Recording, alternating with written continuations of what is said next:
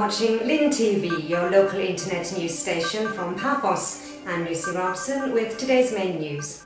Traffic had to find alternative routes as heavy rainfall over the weekend across Paphos district caused flooding in Gato-Paphos roads, with some busy streets collecting close to 2 feet of water.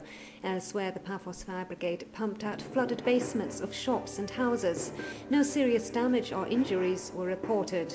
Meanwhile, the Paphos Water Development Department says that the heavy rainfall has not significantly increased supplies in local dams. Plans for next year's Aphrodite Festival Opera event are underway, with Paphos Mayor Savas Vergas and a municipality delegation visiting St. Petersburg for talks with the local opera company. The St. Petersburg Opera have proposed to present The Marriage of Figaro by Mozart.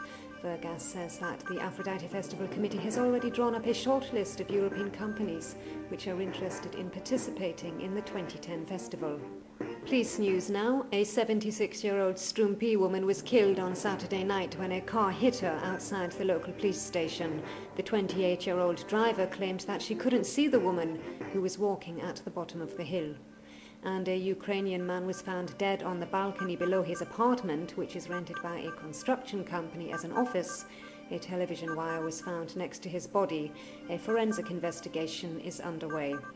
A 16-year-old boy was injured during a hunting accident as the season started on Sunday.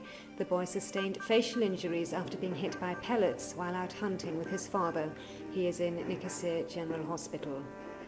Finally, 3 cyclists who are raising money for the water needs of a Gambian village started a week-long ride around the Republic of Cyprus on Sunday morning outside Paphos Castle.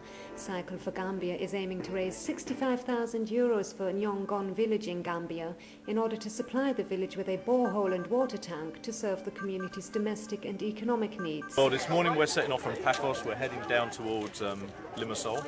That's day 1. And then we're going to follow it anti-clockwise round. So the next day is Limassol Larnaca. Day 3 we've got a loop which goes Larnaca around the Ayia Napa down to the eastern side and then back to Larnaca. Day 4 we're going up to Nicosia.